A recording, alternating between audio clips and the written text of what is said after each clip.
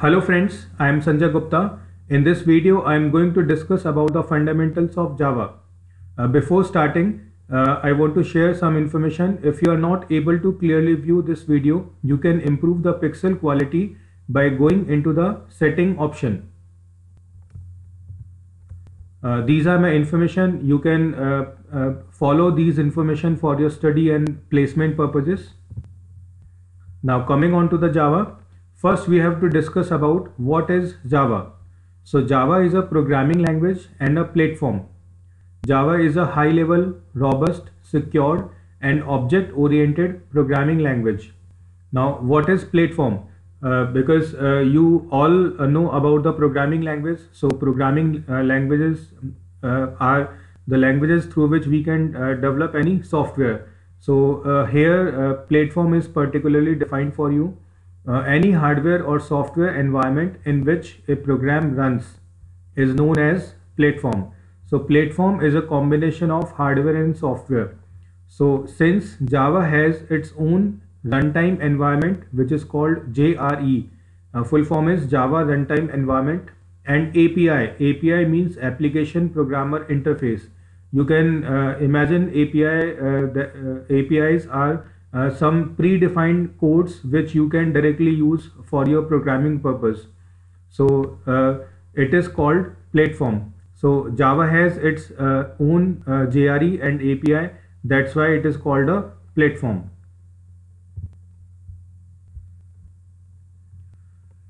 Now, where it is used, it is very important to know where we can apply the Java programming language. So according to Sun, 3 billion devices run Java. There are many devices where Java is currently used. So for your information, right now Oracle has the rights of Java.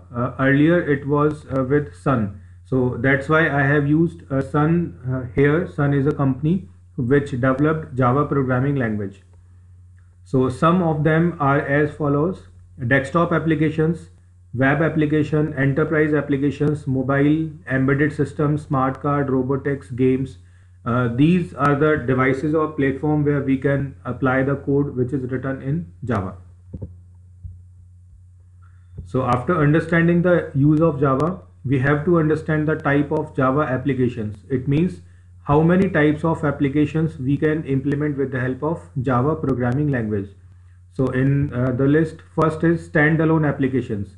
So it is also known as desktop application or window based application, an application that we need to install on every machine, such as media player, antivirus, etc. So you can also imagine that the application which doesn't require internet connectivity is known as standalone application. The easy example is a paintbrush, notepad, calculator. These all are standalone applications. AWT and Sphinx are used in Java for creating standalone applications. Second one is web application. An application that runs on the server side and creates dynamic page is called web application. Currently servlets, JSP, struts, JSF, etc. These technologies are used for creating web applications in Java. Third one is enterprise application. An application that is distributed in nature, such as banking application. It has the advantage of high level security, load balancing and clustering. In Java, EJB is used for creating enterprise applications. So this is the advanced version of Java. So you can say standalone application is core Java.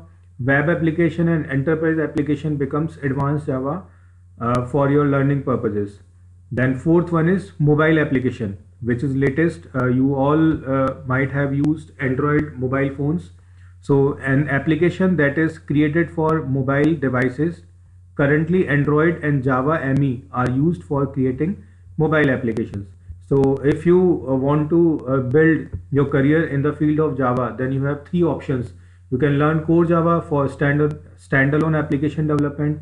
You can learn advanced Java for web application or enterprise application development. And you can learn Android or Java ME for mobile application development. This is the version history of Java. So you can easily read out the version name and the year in which the version has launched. So this is very important, and you have to learn the latest version of the Java, which is Java SE 8. Now the important one is creation of Java.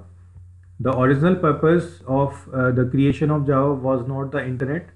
The primary motivation was the need for a platform independent language that could be used to create software to be embedded in various consumer electronic devices such as microwave ovens and remote controls.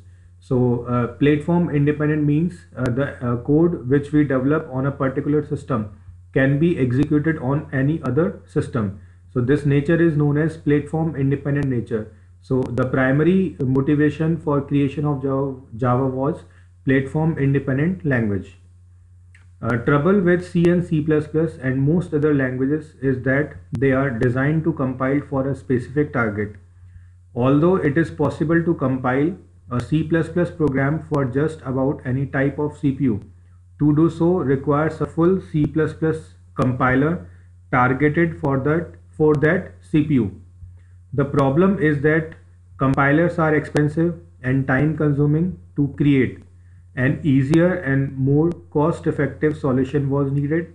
So these are the problems which motivated developers to create a language which was Java.